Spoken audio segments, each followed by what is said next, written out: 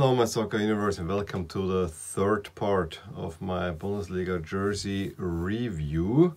I'm wearing Köln, who is part of this video now, and now the question is, how did I choose the teams that are in this video? Well, I took the standings from last season.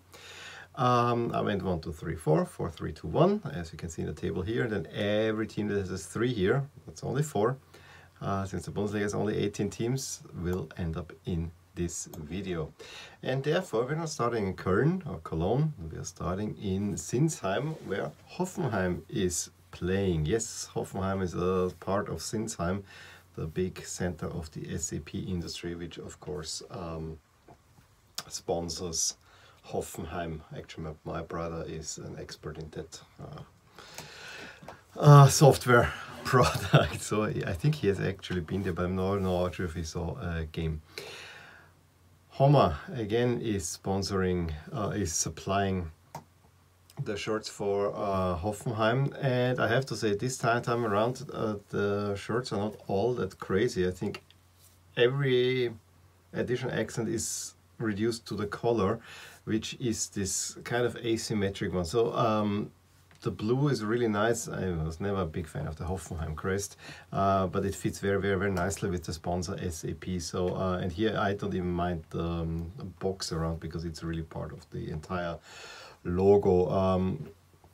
But I think all the pep of this jersey comes through, you know, the color is black, but then there's this turquoise white stroke on one side, which I think makes it interesting, but also slightly asymmetric. But I have to say, it doesn't necessarily ruin this jersey. It makes it interesting to look at. It's also mirrored on the sleeve cuffs, which I think is a really good idea to do it this way. I have to say I actually like it overall, but it's not an exciting jersey, so 6 stars I think is rather appropriate, as it usually goes with Hoffenheim until they do something crazy in there. The away jersey again has this cut off V-neck that we already saw last season. This one I have a little bit more trouble with because the crest is now monochromatic in black. And then, you know, the only reason why they have black is maybe the sleeve cut can be black and gold. No. It's just something not quite right, and the color also, you know, if this goes deeper, it's maybe a little bit better, but this way, I honestly have to say I'm not a fan of this one. It's not a bad jersey, but you know, taking all the color out of a team that has only 2 colors, it seems a little bit much. 4 stars. I would say. And then yeah, add all the color. We go to one of those colors that you gotta put out. This is, I think this is magenta. This is not even pink. This is magenta, and then you have cyan in there. So kind of, again, it's now full color logo for the sponsor. So this is also reflected in there. The color is interesting, although I'm not sure why they are the striping in here. But give me a break. I'm sorry. And then, you know, again, monochromatic logo now in magenta. Where I should go with this one. Maybe I'll stay with 4 to be a little bit not too strict there. Then let's move on. FC Köln. I really like this Arima jersey. Ursport now is again the supplier for Köln, and I honestly have to say I am not a huge fan of this race car striping down the middle. I don't quite understand it, and especially, and then maybe that by itself would be fine, but then the sliver here and then on the side, it's just something a little bit missing. I have to say I have to yet see Köln home jersey. I mean, the reason I have this one is because this, I like the red with the white much better than most of the Köln jerseys that are white with a little bit of red. Gotta be honest with that. And then the sponsor, of course, yeah, has to is also breaking up the pattern. It's not super bad, but I think there's a little bit too much going on. I don't understand the race car straps for that reason. Again, only 4 stars. I'm very low for this video so far. Yeah, I think the away jersey can get on board with, although it reminds me a lot of this Bayern jersey, a red, and then you have a darker red in there. But actually there's something nice about it. There's a little bit horizontal pattern in there as well. That makes it quite interesting to look at. I mean, it's rather plain, but I think it is a better look than the home jersey, and it's actually also worn with the dark red shorts, so that makes it also different. Again, nothing exciting, but I think we can go with 5 stars. And then I think the most talked about aspect is this away jersey, or the Canary jersey, which I think in the 90s they had something similar like that. Completely out of the blue, but on the other side, Cologne is one of those big carnival cities, so from that perspective on, it actually makes sense.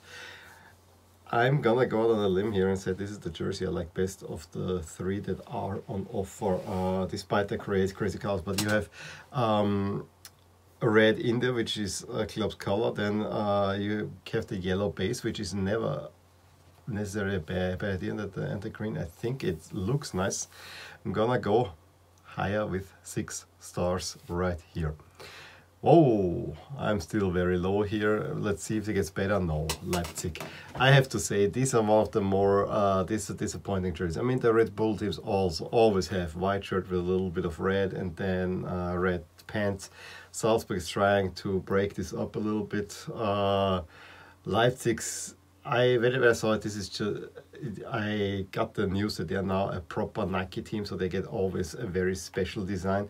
But to be honest, the only thing special is here on the sides where you don't see much, with those yellow and the red specks, which is all the design feature. But honestly, this doesn't do much for me. It is rather boring. And then the socks with a little bit yellow or red, which completely makes it hard for most matchups with, for instance, Dortmund to have proper, because the socks are kind of meh, whatever. And then the logo, the other thing, they adjusted a little bit because they made the bulls a little bit shorter, the logo a little bit more prominent. And I noticed when I had to do the my graphics for the Bundesliga and so on, I always try to have the logos roughly equal in area. And I knew that the Leipzig logo is always a big thing because the Bulls go out so far. They realized it and made it and simplified it a lot, but still has the bad ball and it's still not a good logo. Honestly, again, this goes rather down the middle, 5 star, if not going a little bit lower, but I think 5 stars is all right. The way, that's one that we...